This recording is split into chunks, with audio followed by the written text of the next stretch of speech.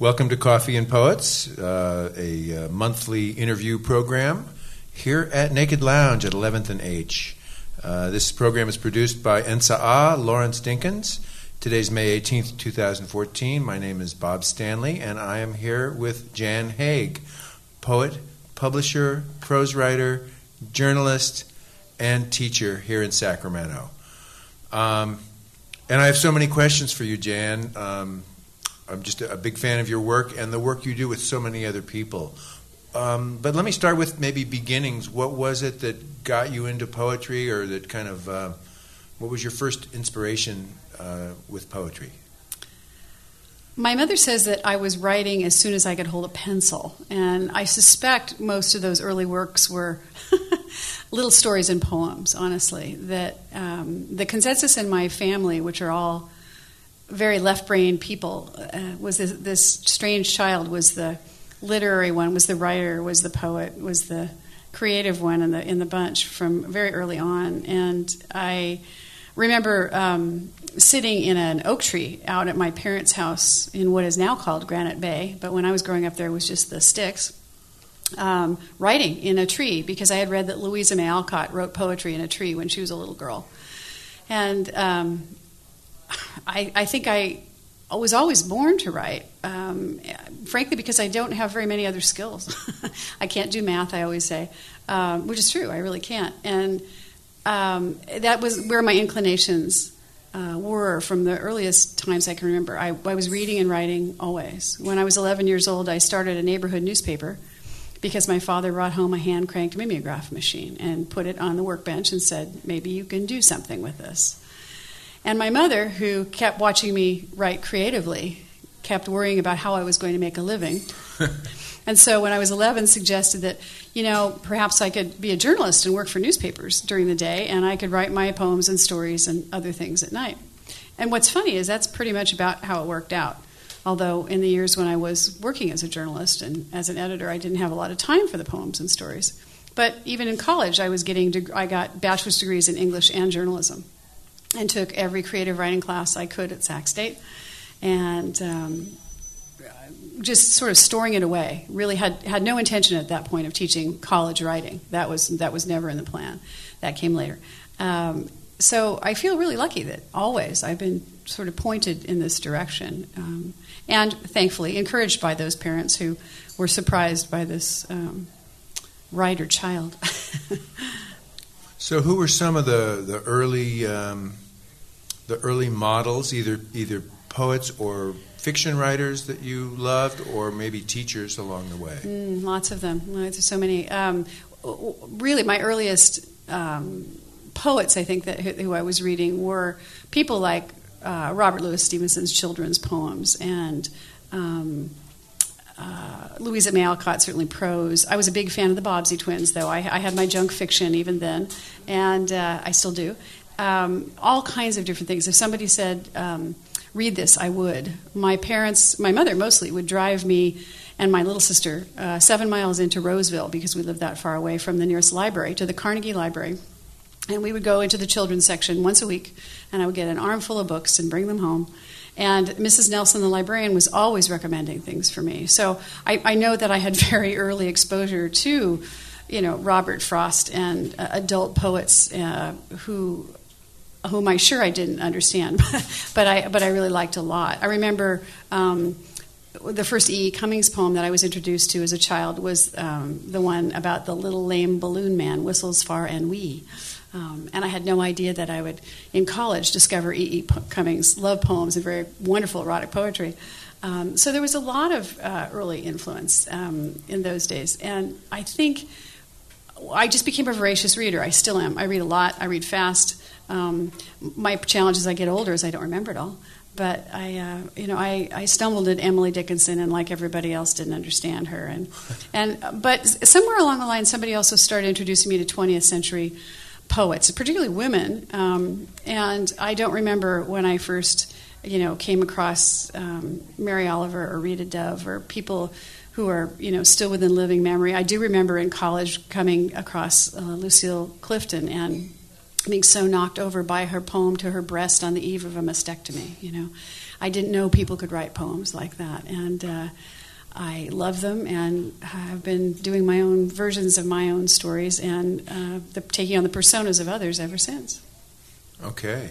Well, I'd like to read one of your poems. This is from the first edition of your book, Companion Spirit. And this came out, I'm guessing, about 10 years ago. Let's see.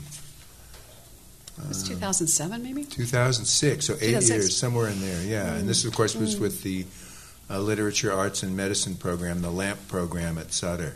And I was reading through this, and this poem really struck me, and I'd like to read it because I want to hear your poems, and I thought it might be fun for you to hear it, and then maybe you can chat about it. This is called Winter Blanket.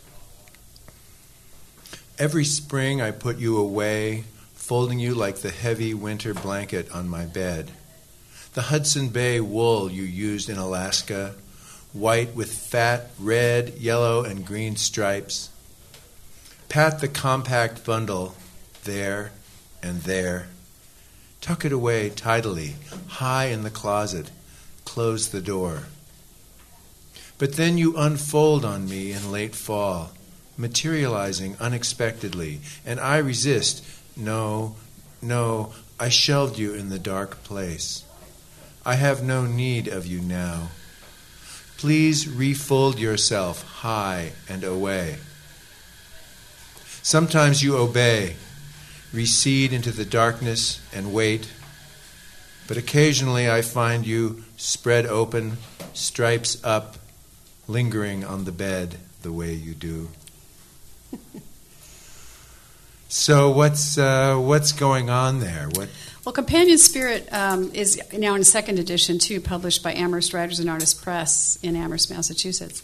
And that all the poems in that book are love poems to my husband, who died in 2001 after we were married for 17 and a half years, and he had struggled with heart problems always.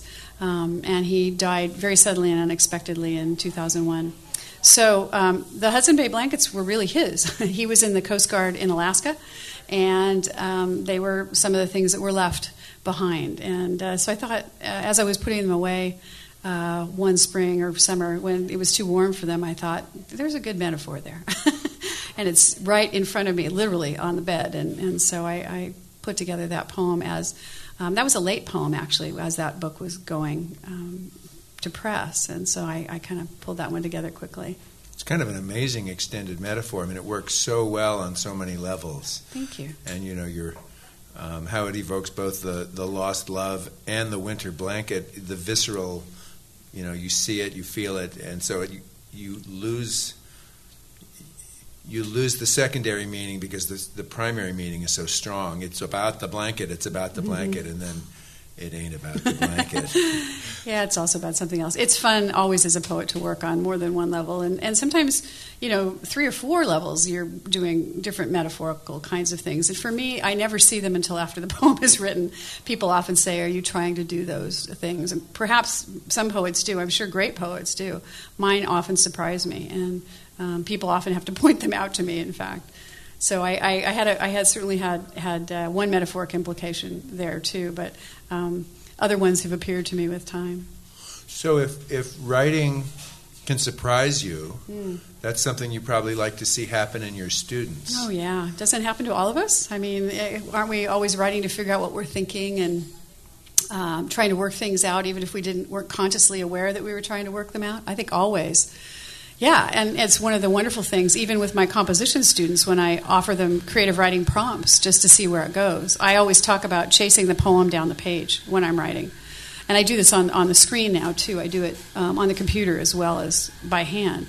I have no idea where the poem's going when I start it. I am not one of those people who works it out in her head first and then puts it down. I've never been able to do that.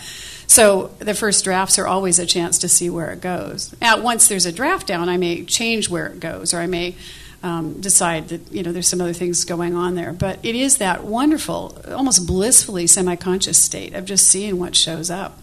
And when students experience that, they say, "Oh, is that what writing is? It's not just finding the thesis statement and putting together the essay." No, I say that's just one kind of writing. And if that's all the writing there was, I wouldn't be writing. because the 5-paragraph essay, God knows, is not my favorite format either. Even though I'm an English teacher and I teach composition, but I also teach journalism. So I teach people how to write news stories and feature stories, and teach people how to interview folks. I, do all kinds of writing. I often talk about flipping switches in my own brain. Okay, now we're going to write the essay, or we're going to write the opinions piece, or I'm actually have to go to work on a feature story for Sacramento magazine about Hawaii that's due in about a month. So I have to flip back on my journalist hat and remember the research I did earlier this year. So it's just writing is writing. It's just a question of, what kinds of job needs to be done right now. And for me, I think as is true for a lot of creative writers, the most fun is just to be able to say, here's a prompt, here's a concept, here's an idea, go. Lately, I've been doing a lot of poetry because when I'm teaching, and as you well know, when we're teaching, we're working way too many hours a week. My brain doesn't seem to have the space to hold a novel, although I do have a first draft of a novel, and there needs to be a second draft coming fairly soon. So I can work on poems and do drafts of poems and let them sit in the journal or type them up, and that's something I can get my head around in small bouts. And the bonus for me is that when I have my writing students writing in class, I give them journals at the beginning of the semester. We have 50-cent comp books from Target. And we're all writing in our journals to prompts, or not, writing whatever we want to write. Then I'm getting some writing done, which is really important. I find that when I'm teaching, and if I'm not getting some of my own work done in my writing groups or with my students in class, I get very, very cranky. So what's a good prompt? I mean, we've got an audience out there online. What would be a prompt for a composition class or for a poetry class that you feel gets one off on that path of thinking and discovering? Oh, there's so many. First of all, I tell people that one of the basic places to start is just to do a brain dump. What's in your head and heart right now? What are you carrying around that you need to get out of you and onto the page so you can go on to something else? Maybe it's how you're feeling about your day or your week, or how you've got 3 things due this week and you just don't know how you're going to get all the work done. When I was the editor of Sacramento magazine, we had these brand new little Macintosh computers with tiny little screens. I would go into my office every morning before I did anything else, turn on the computer, turn off the screen so I couldn't see it. But I would call up a Word document first, a blank Word document, then turn off the screen and just type, just brain dump. Just, here's what I got to do, here's what I don't want to have to do, here's blah, blah, blah, blah. Without looking at the screen? Without looking at the screen. Wow. I would save it. Yeah. Without editing it, without doing anything. I date them all, save it, and then just put it away. Often I never looked at them again. After I left the magazine, I did look at some of those things and went, wow. There was definitely a pattern there that I should have seen if I'd been paying attention. But if I do a brain dump first, then I can clear the pipes, if you will, for something else to come through. So I often encourage students to start there. And then I'll encourage them to do something very simple, very simple. There's a poem at the beginning of Companion Spirit that's called What It Comes To Is This, which is a great prompt. You want to read that one? What it comes to is this. And it can go anywhere you want it to go. Or the thing is. Or here's the thing. And again, that can bring up all kinds of things that are spinning around in our heads and hearts. Sometimes I'll tell people to imagine a character, not you, and write something from that character's perspective. Imagine a persona, not you, which I can read later. I did one earlier this year that I'm kind of pleased with that Thule Review has accepted, called Amelia, as in Earhart. That was kind of fun. And the other ones, and this is I love this one too. My colleague Tom Miner at Sacramento City College and I used to advise Susurrus, the literary journal at City College that I helped create in 1993. No, it was 1994. And Tom Miner used to give these wonderful, simple prompts. He had an object poem prompt. And it's a very simple format where you begin by brainstorming a list of maybe 3 objects that have meaning to you. Your sunglasses, your keys, your cell phone, whatever you want. Pick one of them. And then using a very simple format, describe them, working either similes or metaphors in there twice, right? So you begin by describing the object with 3 kinds of descriptions, 3 literal pieces of description. Then you throw in a simile or metaphor. write another statement about the object, throw in another simile or metaphor, and end with a statement. It's a very simple format, and people who've never written poetry can do this very easily. And I use that one again and again and again. And the things that my students come, and I don't give them very long to do this. I mean, we're talking 10 minutes in class. We're just playing. And the things that come up are just delightful and often very funny or very poignant, actually. Unexpected connections. Oh, unexpected. I had a student write one about a backpack, and by the last line, it was clear that the backpack was lost or stolen. The backpack had disappeared. And what had come before that made it very clear that this kid's life was in that backpack. So it's very interesting to see what comes up. But yeah, I can read what it comes to is this. It's still one of my favorite prompts. And I could write a completely different poem every time about it, too. What it comes to is this. Though we appear to die, we do not. Death is merely a change of address, and loved ones wend their way, like turtles or salmon or whales, by smell, by feel. This mourning we do for ourselves.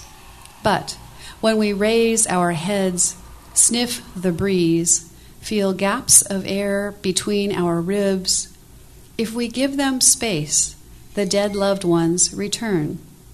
Or maybe they never left. We only think they did when, like snakes, they shed their only skins and belly crawled to the next place, which is the first place, which, when we think about it, is home. Thank you. We're talking with Jan Haag here at Coffee and Poets at Naked Lounge today, May 18th. And Jan, you mentioned the idea of prompts and what you're carrying around, which I think is kind of a metaphor. I mean, it's interesting how the prompt itself is a metaphor. Clearing the pipes is a metaphor, and metaphor is part of language. But I'm kind of sensing. I mean, it'd be hard. Doesn't seem fair to talk with you if I don't talk about AWA and Pat Schneider. Mm-hmm. Tell me a little bit about the influence and how you've worked with Pat and what you've learned and what you share from that world. Yeah, AWA stands for Amherst Writers and Artists, which is an organization that was founded in the early 1980s by a woman named Pat Schneider in Amherst, Massachusetts. Pat was a 40-something-year-old woman going to grad school in English at the University of Massachusetts at Amherst, and was getting her stuff, as were all her colleagues, just ripped apart by colleagues and by teachers. And she was looking for a supportive kind of writing environment to write in. So with a friend of hers named Margaret Robeson, she gathered together a group of writers one day and decided, we're just going to urge people to write whatever they want, and we're not going to criticize them. And the first couple attempts did not go very well. I understand everybody was really uptight and didn't want to read or share their brand new drafts. And finally, Margaret, the story goes, said, "I'm just going to bring a bowl of shells the next time and put it out on the table." And those were the first tangible prompts, which worked really well. It invited people to take a shell or a piece of a shell out of the bowl. And apparently, the story goes, people wrote like angels.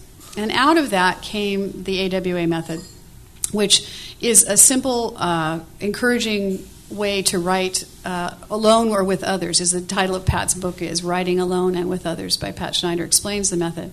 The idea is that there's a facilitator who is there to make sure people stay safe and that people are not jumped on in any inappropriate way. The facilitator offers prompts. The group is free to respond to the prompts or not. You can write whatever needs to be written, we say, in AWA. And then if they choose to read aloud, all that people are allowed to respond to is what they like, what stays with them, what's strong about the writing. And all work is treated as fiction. So even if someone's writing in first person, I can't, for example, comment on your grandmother's backyard that I heard in your piece. We talk about the narrator. We presume everything that's written is fiction. And it often is, or it's a mixture of fact and fiction, and we really don't care. We're just going to say to the writer, here's what we think is strong about your piece. Here's what will stay with me. Wow, that image of the two kids riding their bike along the levee will stay with me. That's all we're going to talk about. So that frees the writer to kind of go anywhere. It does. And then the writer is free to continue to work on that piece. There is a mechanism in the AWA method for critique, but we always start with what we think is strong, what we think is working. And then even in the critiquing method, we're asking questions. I wonder if the poem doesn't end earlier. I wonder, rather than, or I'm a little confused about who this character is, those kinds of things. And then it's up to the writer to decide what to do about these things. The idea, Pat says, is that first draft work is like a brand new baby. And you would not look at a brand new baby and point out the wart on the baby's nose. It's too new. There's no point in that. There's really nothing to be aimed for that. And as Pat created workshops in her home and created this international organization, she said a lot of the people who came to write with her were recovering MFAs and PhDs who had been terribly beaten up. I came to the AWA method because Dr. Lawrence Spann brought it to Sutter hospitals in the early 2000s, and he wanted to use it for outpatients, particularly in the cancer center, so that anybody in the public was welcome to come write. But the idea is he would give prompts based from literature, often poetry, and people could write whatever needed to be written. And those pieces were typically very personal, probably much of them autobiographical, but they were not commented in that way. I came into that process in 2004 as a longtime writing teacher and was astonished to see that with nobody teaching, quote unquote, people taught themselves to be better writers, right? So nobody ever pointed out the great metaphor in their work. They just sort of fell into them and started doing them the more they did it.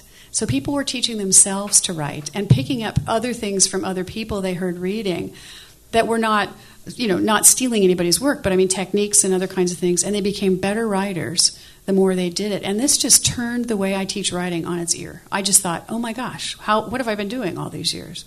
I've been an English teacher who's been beating people up and saying, well, if you don't have the thesis statement, you don't have this, it's a C or a D, right? Which is true, and there are times when we need to be that kind of tough guy English teacher. But people are leaving classes thinking they can't write, and of course they can write. The AWA method believes that everyone has a voice worthy of the page.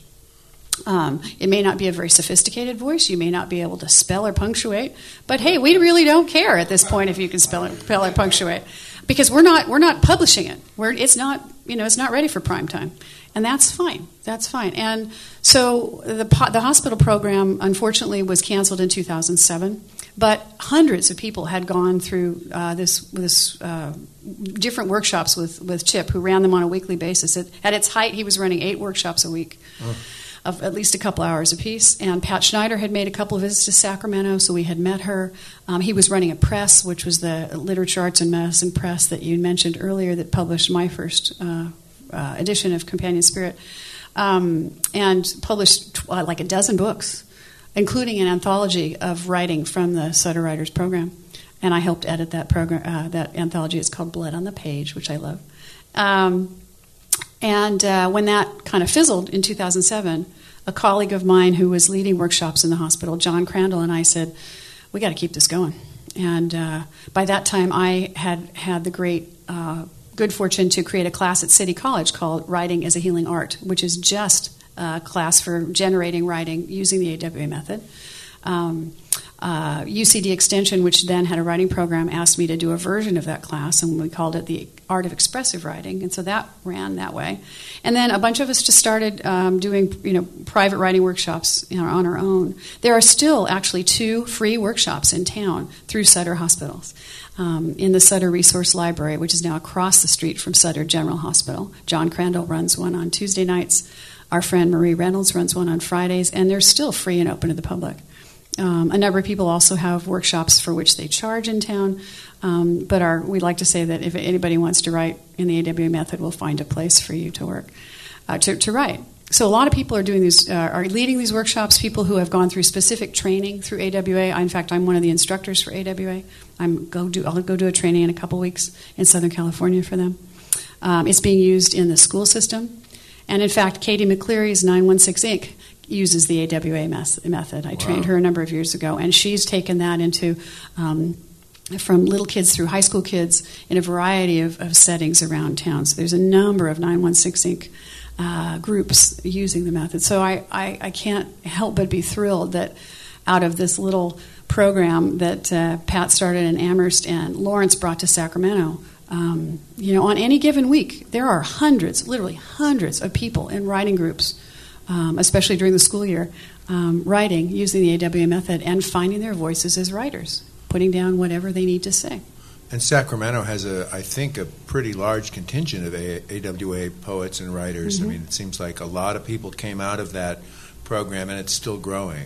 Yeah, a lot of people who didn't think they were, or who didn't think of themselves as writers, that's for sure. It is growing, but frankly, some people go to, maybe they'll come to an AWA group like mine for a few months or a year, and then they'll go off and do something completely different. That's fine. It's I really think of it as writer empowerment Okay. more than anything else. And I teach that way now in my classes. Every writing class I teach the AWA method, and they write in small groups and share with each other, only talking about what they like, what stays with them, what's strong. I really want people leaving my classes, I don't care if they're journalism or comp classes or creative writing, feeling more confident as writers, feeling better about their voices. Well, that's so huge with young writers or people who come to college and need help with writing. I see that they just, I can't write, I don't like writing. I hear that over and over. And so confidence building is so important, and so it sounds like a great process. I think after the interview, I think I'm going to have to learn some more tips. It's really not rocket science. I mean, what Pat said from the beginning is you can take the book Writing Alone with Others and read the principles and learn how to keep a group safe. And like I said, there are actual formal trainings through AWA, but it's not rocket science. It's a very gentle, encouraging method. It's sometimes criticized. People think that all you guys do is tell each other what you like.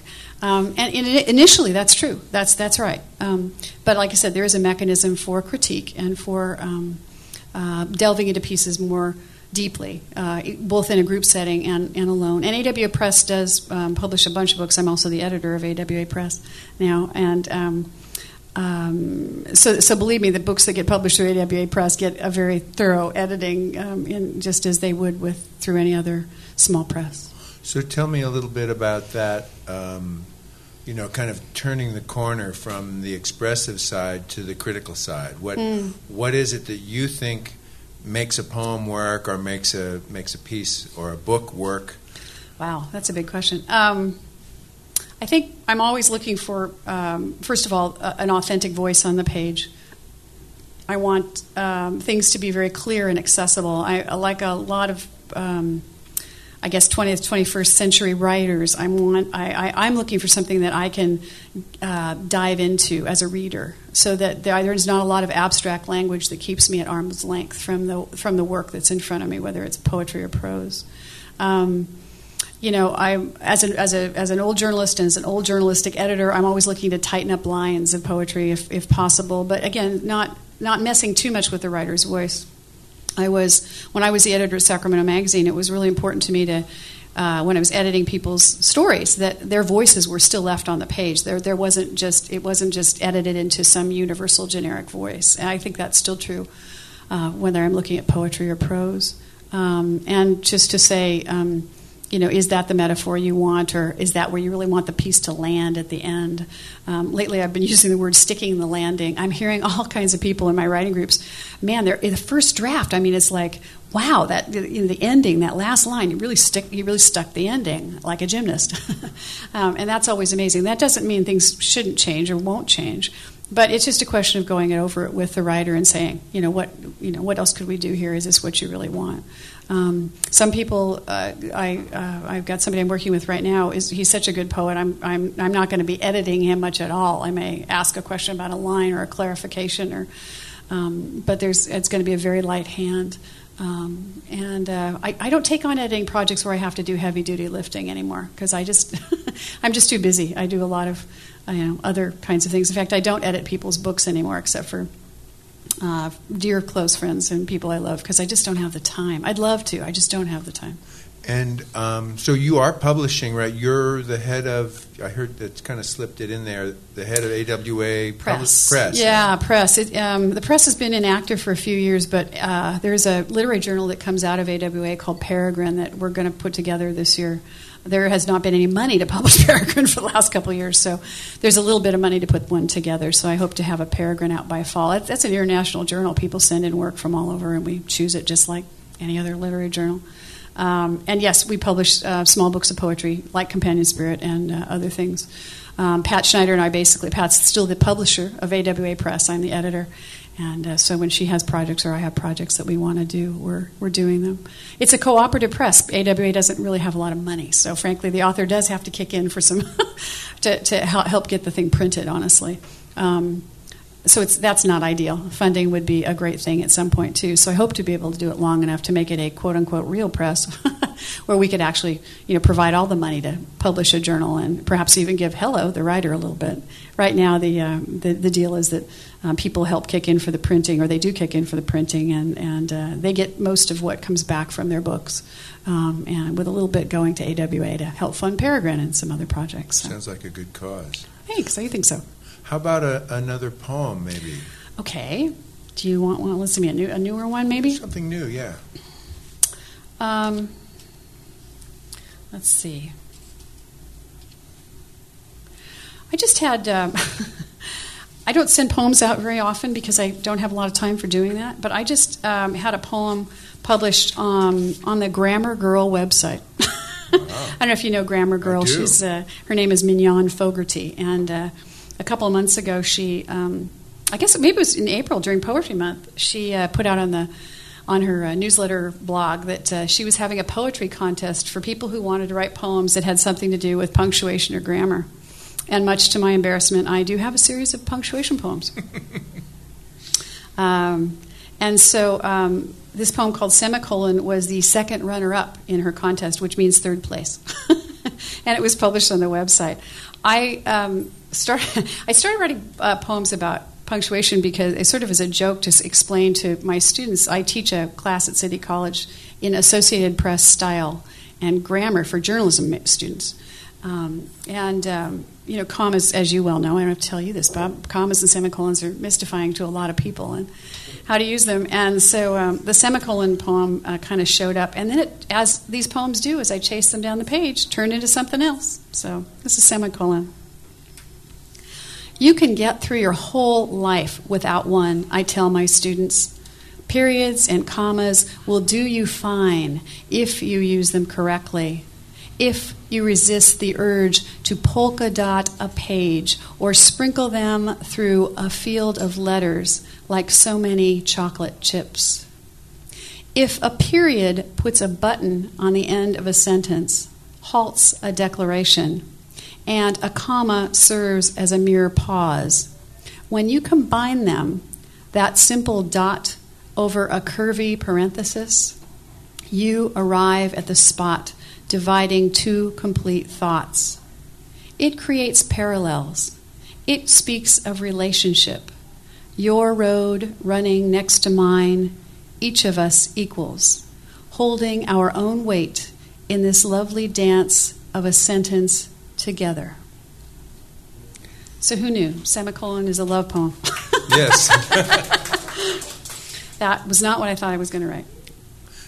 Billy Collins says that a poem should be like a horse that you're riding, and you think to some degree you're controlling it, and to some degree it's controlling you. It's taking you somewhere else. And if it doesn't go somewhere, then it really isn't a poem. I so agree with that. I want to be surprised at the end of a poem, whether it's mine or reading someone else's. And boy, Billy Collins does that masterfully, doesn't he? Lots of poets do. I want to be surprised by anything I read, whether it's prose or poetry and or that lovely little in-between thing called the prose poem. I always want to be surprised. We watched a video last night that was too predictable, and at the end, my wife and I were just like, why did we waste all that time? It was just like, we knew where it was going. Yeah. So, yeah, you do like to be surprised. Always, yeah. Sure, we're writing to find out what we're thinking, but I didn't even know I was thinking that most of the time, but I had no idea where the piece was going to go. I've written a whole novel, little scene by little scene, in the writing groups, in my own writing groups. It took me a year and a half to do it, and the scenes weren't written sequentially. They were, just jumbled. And then later I had to go back and organize them. And when I had about 150 pages of miscellaneous scenes, I started organizing them and I went, oh, that's what this book's about. And then I could go back and, do some other work around that. But don't we always write to be surprised? And, it was Robert Frost, and Pat Schneider loves to quote this: "No surprise in the writer, no surprise in the reader." Right? Very true. So what about the novel? Oh, the novel. I love talking about the novel. Actually, I have two novels. One is out with an agent, has been for more than a year now. God bless Amy Tipton. Thank you, Amy. Are you listening, Amy? She's in Idaho, so probably not. That novel is called Ocean Falls, and it's set in a real Canadian, British Columbian enclave called Ocean Falls that was a paper and pulp mill town for 80 years until the Canadian government basically came in and closed the mill and began destroying the town. The town still exists in some small way, but it's a shadow of its former self. And that novel is told from the point of view of a 17-year-old girl who's never been out of her town. You can only get to Ocean Falls, even to this day, either by floating in by boat or flying in on a float plane. And I'm fortunate to say that I've been there 4 times. So it's a real place. It's a real place, okay. Yeah. That's a young adult novel that's being shopped. What surprised me is the current novel is set in Sacramento in the 1950s and the 1970s. And it's called Three Sisters Antiques. And it's about these 3 girls who come together to be sisters in a blended family, although long before they were called that in the 1950s. It's not based on people I know or anything historic, except that I'm using a lot of real-life places in Sacramento. I can show you the house where my girls grew up on H Street, because it's in my head. I actually found a house that we're just fit on the H description. Street right now. Yeah, we're on H Street. It's not too far. That maybe about 8 blocks east of us. So it's a story of these girls coming together, and the 1950s scenes are told from the oldest girl, Caro, which is short for Carolyn, looking back and reminiscing about their childhood. And this 1970s pieces are set when Caro, as an young adult, is living back at home with her mom on H Street. Her first marriage has gone kaput. The middle daughter is coming home from a convent after having been a nun for many years.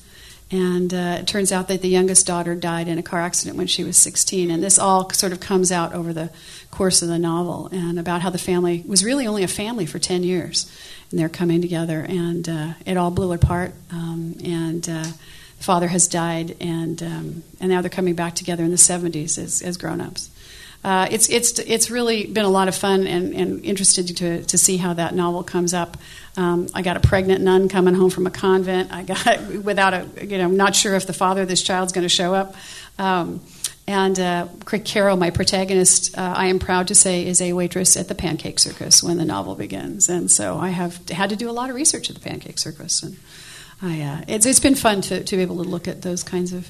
Use these locations of the town and the city that I love so much and where I live now. So it's been great fun. So how do you like the process of writing a novel versus the process of creating poems? To me, they're similar animals. It's just in that you just put your fingers on the keyboard or put a pen to a page, and often they came out of prompts that I would give the writing groups, right? I would say what it comes to is this, and I would try to have Caro's voice in my head since she's the person telling that story, and just see what shows up. And so it's a very similar kind of process. The great thing about novel characters, or maybe not so great, depending on how you look at it, is, boy, they stay in your head for a long time. So, I've spent big parts of my life walking around with, people in my head talking to me, which is great because I sometimes feel like I'm just transcribing. Other times it's just frankly work to once I've got some scenes put together to try to figure out how to organize them. Do I have too much of this? Not enough of that? What do I need some transitions? Right now, I need to do some research about how nuns and priests really did leave their vocations in the 70s. Was it very easy? Was it not very easy? And then I have this antique store that kind of popped out of nowhere in this novel.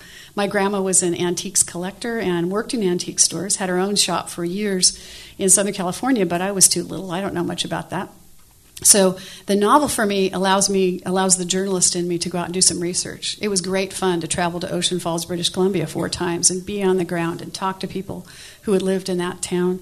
and do research that I could then incorporate into the novel. So I have spent a fair amount of time, and I'll need to spend more this summer in the city archives for Sacramento, looking up things, and especially things going back to the 50s that I wasn't here for.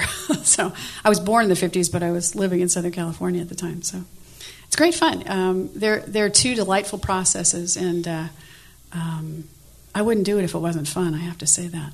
It sounds in a way that it incorporates, two sides. I mean, you said early on that you were a right brain person in a left brain family, but in order to be a teacher, a journalist, I'm sure there are organizational skills, and you like building things that are larger than, the poem is almost like one aspect or one piece. So it sounds like you get to play with words, but you get to build something that's bigger.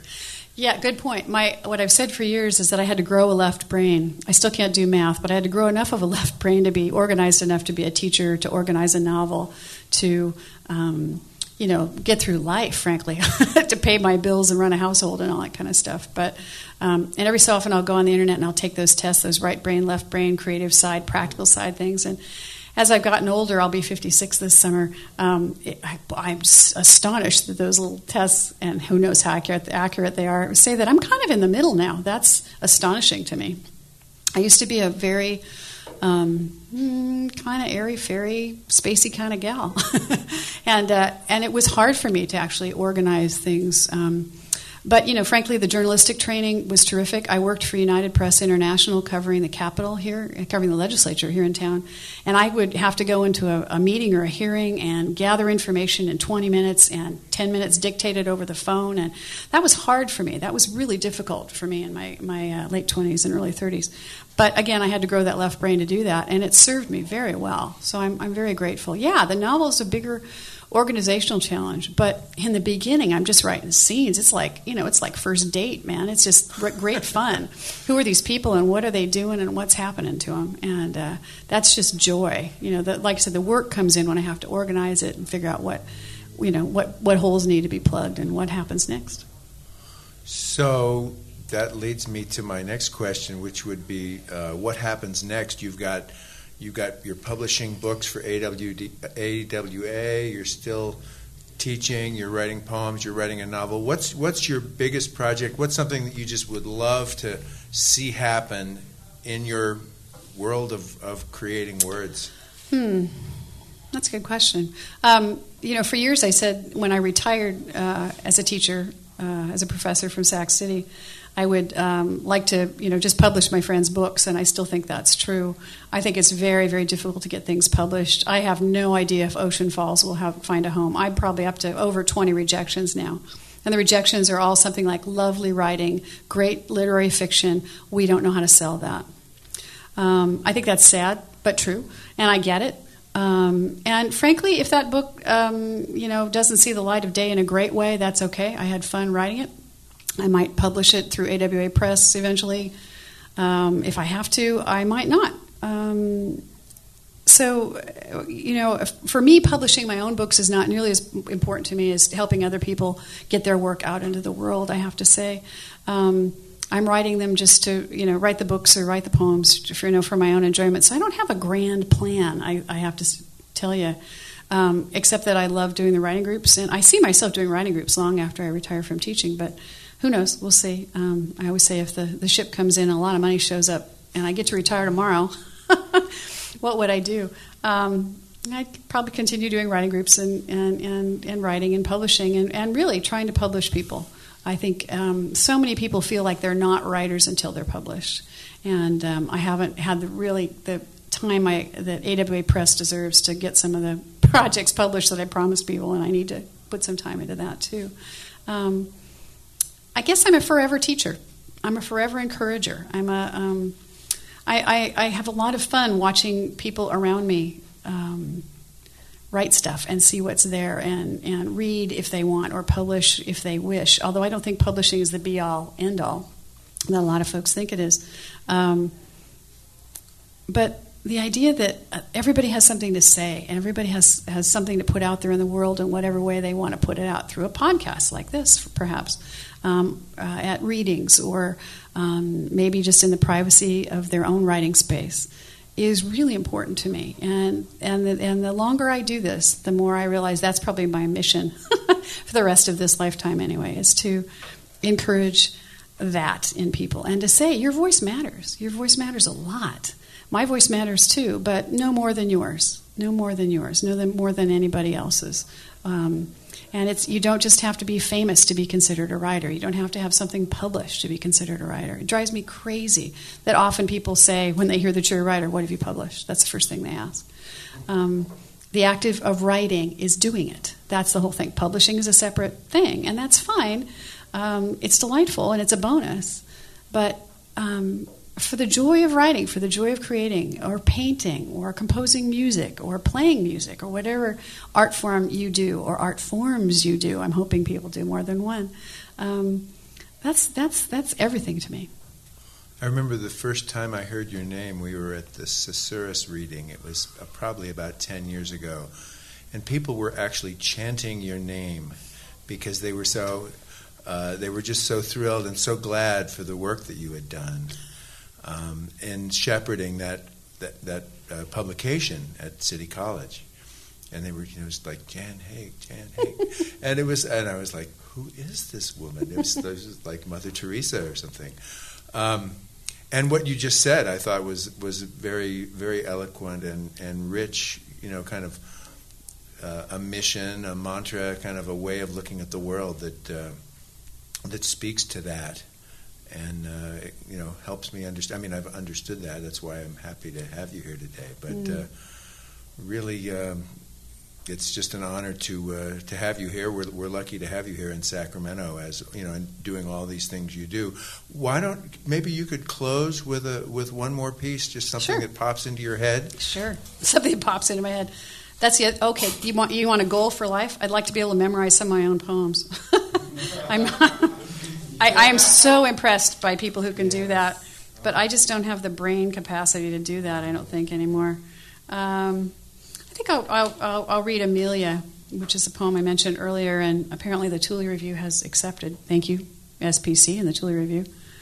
I need to say that too. Thank you, Bob, for all that you do in this town, and for Sacramento Poetry Center. And yes, let's applaud for Bob. Yes. Thank you. I remember when I was in college and the Sacramento Poetry Center was flourishing, and I would not have gone and read or had the nerve to do that. It seemed like other people were the poets and the important people. And I think one of the great things about Sacramento and the writing scene here in the last dozen or 15 years is how democratized it's become, and that in no small part is due to you and your leadership of SPC and encouraging so many people to read and do things and publish and making the space available to so many people. So I truly am grateful to you, and I'm also very happy to be one of your colleagues when we're lucky enough to have you teaching at City. Thank you. So this is called Amelia. And by the way, most everything in here is truly fictional. I have no idea if any of this is accurate, but it's a good story. Amelia. My mother said I was riveted by birds when I was tiny, that she would hold me close to her, next to the window for long minutes. My blue eyes, not yet dusky gray, captivated by wings and beaks and tail feathers on the feeder, my hands reaching for them, my lips pursed, trying to tweet. I loved the big crow that made its home in the tall pole of pine at the back of the yard, swooping to the deck railing to deftly pluck peanut after peanut Mother left there. Me squealing with delight every time, touch and go, flap away with a throaty caw, never dropping the nut. Of course I would fly. I learned at that window, as a girl, watching the flat-faced barn owl arrow in on a field mouse, invisible to me until its little feet squirmed below wicked talons. I learned from proud robins strutting the lawn, poking for worms, coming up triumphant, and gobbling the gooey things. Then, fueled, lifting gracefully into mere air, aloft after one wing beat, higher after two. I learned from hummingbirds helicoptering around the glass feeder, sipping ruby nectar mother left for them year-round, their beady eyes never leaving mine behind the sheet of glass. Of course I would fly. I was never afraid, though others were for me, though I heard men postulate about the hubris of Icarus, or that women should keep their feet on the ground. I was born with wings. I was grounded far too long. Of course I would fly. Even at the end, I was not lost. There was no fall. No, we soared, we glided into a sky of silken flame, of scarlet desire, faith in flight. And yes, there were birds, a long V of cormorants, black, long-necked sentinels just off the left wing, ready for the dive, flying us home. That's the poem Amelia by Jan Haag. And we've been talking with Jan for the last hour or so here at Coffee and Poets at 11th and H in Sacramento. Our producer is Lawrence Dinkins. Thanks to Jan. Let's hear it for Jan Haag. Wonderful. Thank you. And I hope we can keep continuing this conversation. So thanks to all. I'm Bob Stanley, and thanks for coming to Naked Lounge.